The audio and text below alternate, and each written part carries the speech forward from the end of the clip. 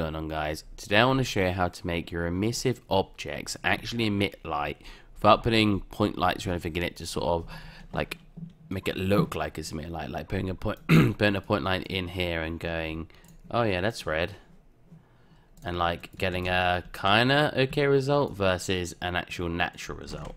So this is all just one button. It's been in Ue4 for quite a while, but from what I'm aware of, not everyone sort of knows about it. So as you can see, if we look at these guys, there's like no light being emitted here at all. There's no bleed of light on the walls or anything like that. But if we come over here, exact same objects, exact same material, but you've got some bleed effects.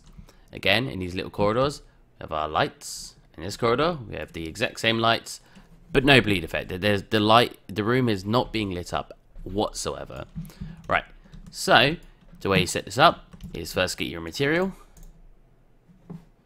set it up to look like something like this. So you want your color, whatever color you want to multiply it by however strong you want it to emit light. Then all you got to do is click on the assets you got. Now this doesn't seem to be working for me anyway when it comes to basic assets. I can't actually get the cube and the engine to work, so I quickly export the cube over and I put it in the engine.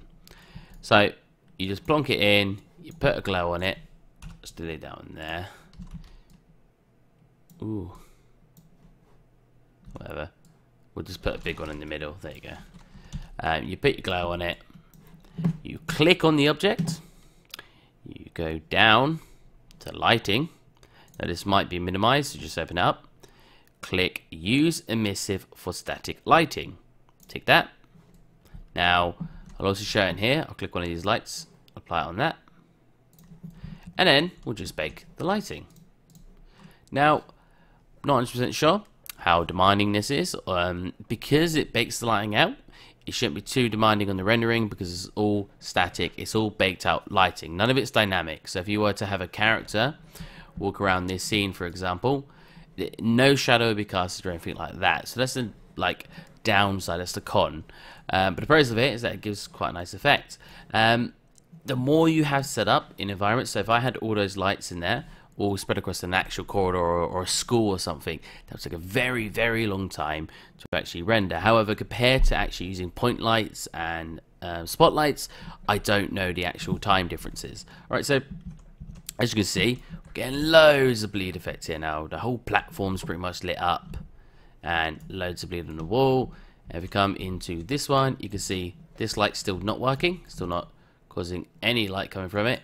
Kind of looks like it just did there because of the way that the auto exposure works, but it's not. That's not emitting any light.